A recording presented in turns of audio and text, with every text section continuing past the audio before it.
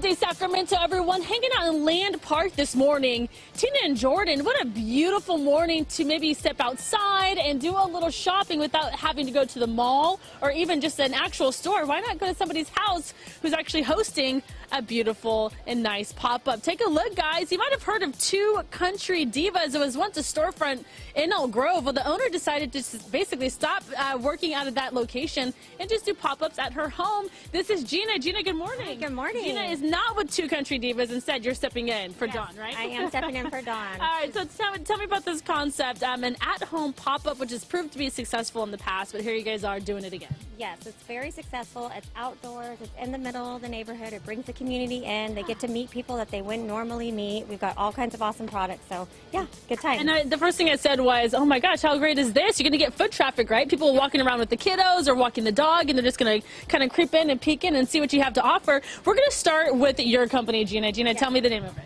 It's Alicia Rachel Designs, and my daughter and I came up with it together, so it's named after her. And we do personalized jewelry, so we engrave on the spot. And I love that. So they actually just engraved a necklace for me, guys. It says Ashley. So literally people could show up and get a necklace on the spot, and they could write or have something written on it right then and there. Exactly. Personalize anything you want. You think it, we make it. You think it, we make it. Ooh, is that part of your web? Okay, yeah. Like, is that part of the slogan? I love that. We're going to go ahead and keep walking back, guys. Look how beautiful this backyard is. We're going to actually step over to the main vendor of the hour, Two Country Divas. This is Mark. Mark, are you a diva?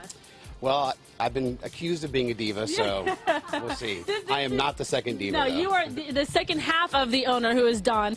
Okay, so tell me about what you guys have over here. So, Farmhouse Decor.